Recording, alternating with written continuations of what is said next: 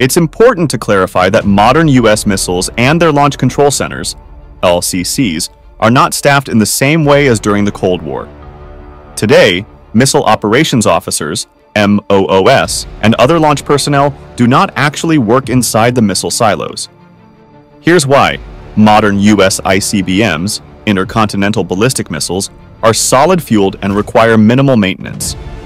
Unlike their liquid-fueled predecessors, they don't need constant monitoring or adjustments.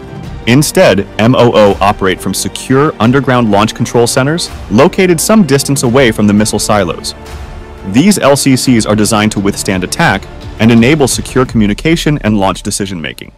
Therefore, current MOO jobs are not located in the silos. However, MOOs might visit the silos periodically for specific tasks.